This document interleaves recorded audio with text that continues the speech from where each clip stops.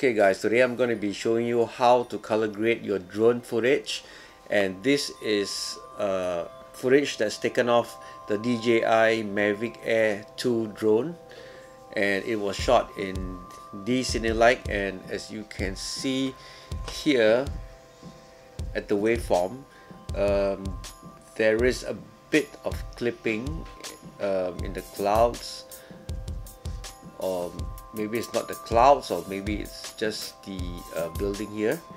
And what we're gonna do for the first node is let's expose it correctly, and we're gonna bring down the lift, and you can see we are stretching the waveform down, and over here you can see it's going to be like almost hitting the zero line, so we don't want to let it hit the zero line, because that means we are crushing some of the blacks, which looks like in this area. Okay, so I'm gonna name this exposure. Okay, second node, what we're gonna do is we are going to adjust the clouds. We're gonna give the clouds a little bit more contrast, so make a point in the middle, and we're gonna make a small kind of an S curve around here. So just make another point somewhere around here, so you can see the clouds getting, you can see the clouds getting contrasty a bit. So just lower down, and let's see if we can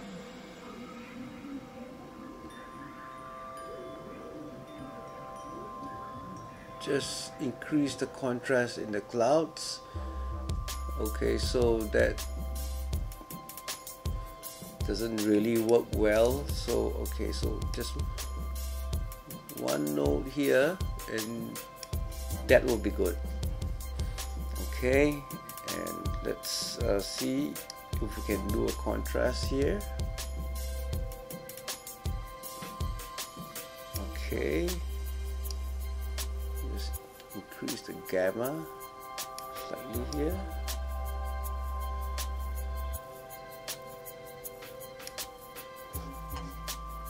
Alright, so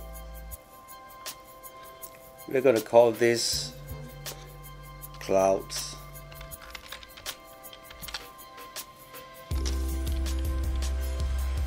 Fix.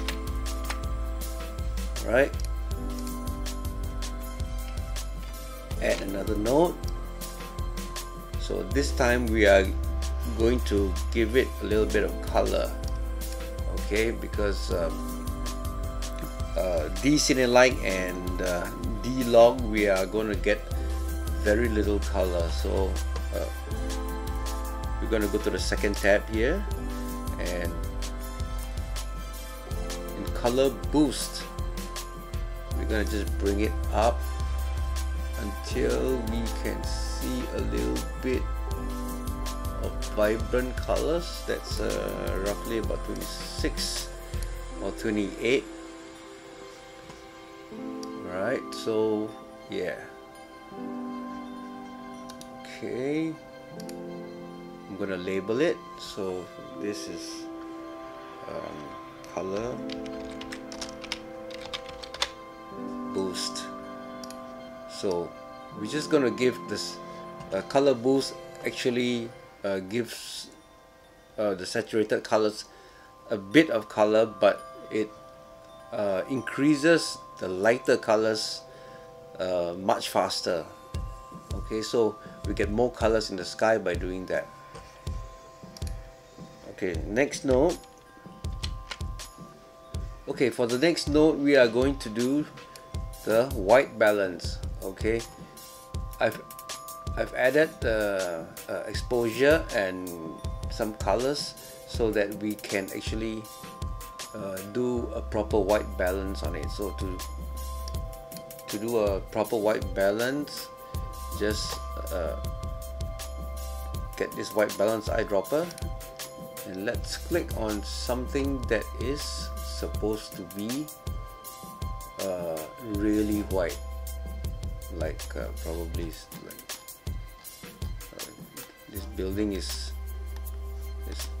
slightly off color. How about here? Okay, you can see that the clouds have become like totally white, so that is what we want. And I'll name this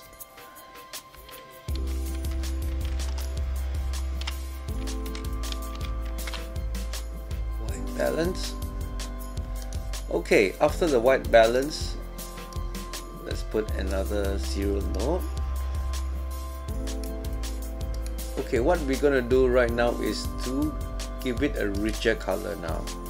Alright, so we will use the standard saturation here and increase it. Let's have a look at the vector scope, and so you can see how much you are actually increasing it. So I figure that it's going to be like that, which is saturated and vibrant. So it's like kind of at 70 value. Okay, so now I'm gonna have to do, right now I don't like the color of the trees because it's very yellowish, so I'm gonna just use the curves. I'm gonna do a hue versus hue, so that I'm gonna change the hue color of the trees to more green than yellow. Okay, so I'm just gonna pick the yellow. Yeah, so just expand it a bit more, expand this value a bit more, and just bring it down slightly to add a bit of blues to it. Alright, looking a lot better now. Okay, so this node is called saturation,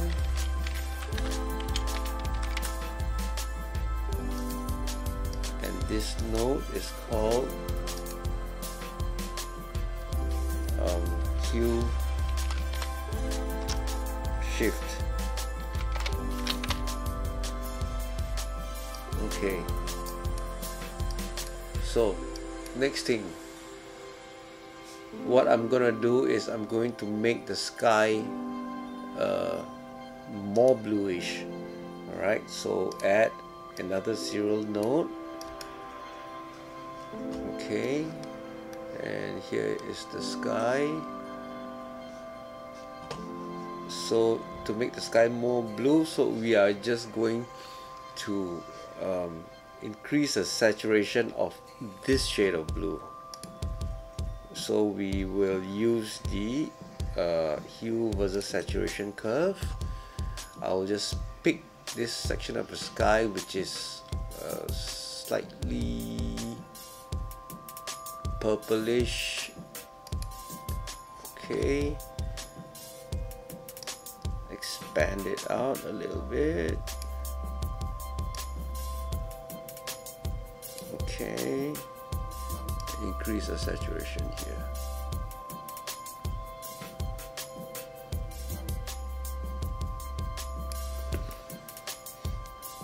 That looks pretty good. So let's play it back and see how it looks like.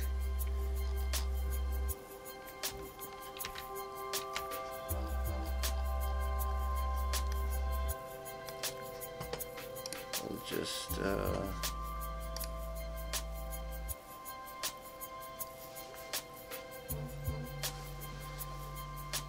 That looks just awesome, isn't it?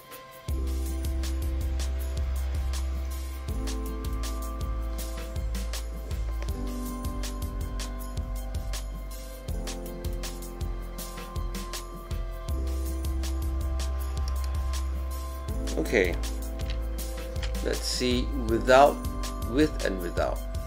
Without, with.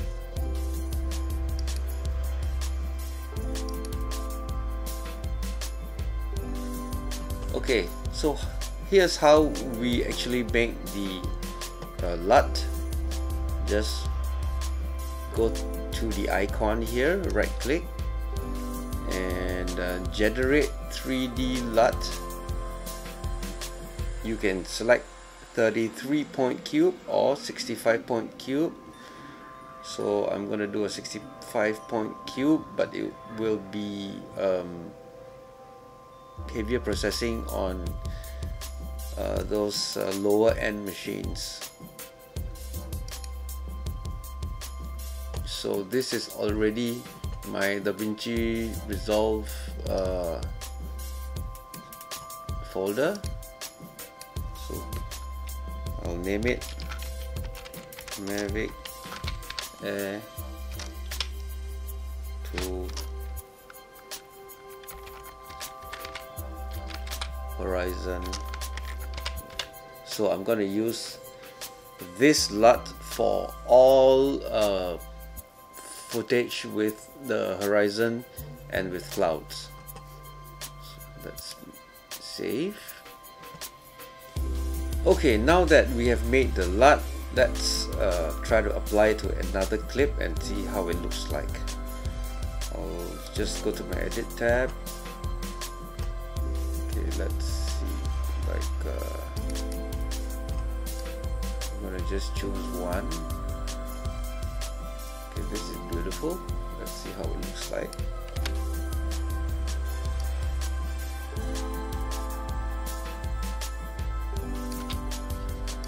And put it here.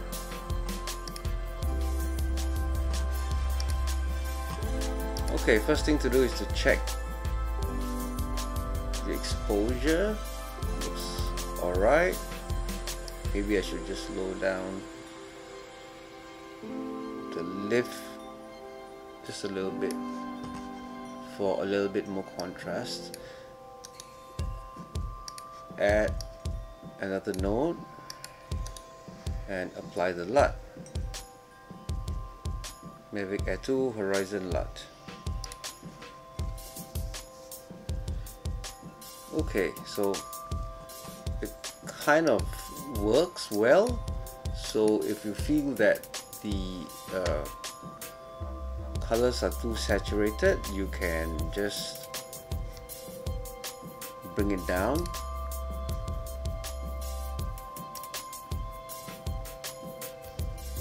Like that.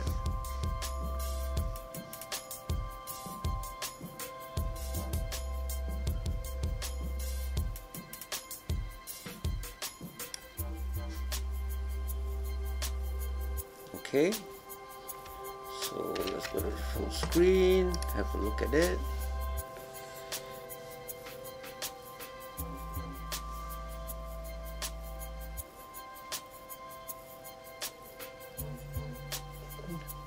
So that's how you build the LUT, and you can apply it to the rest of your other Mavic Air 2 shots, but only in D-Cinelike mode. So I'm not sure how it will look like on a DJI Phantom 4 or a DJI Mavic Pro 1, both using D-Cinelike, because I have not tried that yet. So if you have those drones, you have those footages, you are just welcome to try it. But you can actually repeat the steps, create a different look, and use it for the rest of your other drone footages. Anyway, I will put a link to the LUT and you can download it and apply it and see how yours compares to this one.